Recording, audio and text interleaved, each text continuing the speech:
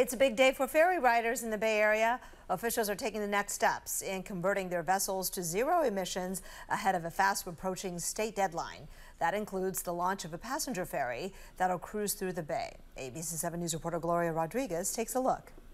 So I'm inside the ferry right now, and on July 19th, it'll run for free for 6 months, so you can try it out. It goes between here and Pier 41. But today, we got a sneak peek inside Sea Change, the world's first commercial passenger ferry powered 100% by zero-emission hydrogen fuel cells. It's a 70-foot catamaran ferry that fits 75 people.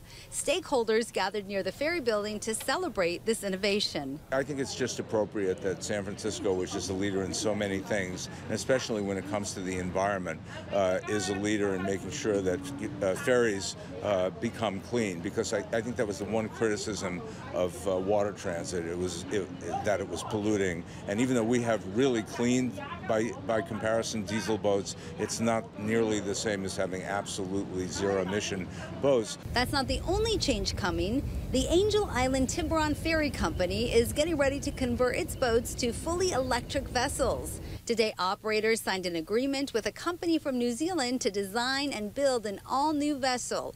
The state is requiring all short-distance ferries to be emissions-free by the end of 2025. We're proud to be the supplier of the hydrogen system on board, which enables it to run with zero emission. The only exhaust is pure water, so pure that you can drink it. And there's a drinking fountain on board, so I invite everybody to do that as well. The ferry is owned by Switch Maritime and developed with support from a grant from the California Air Resources Board and made possible with the help of sponsorships and partners. In San Francisco, Gloria Rodriguez, ABC 7 News.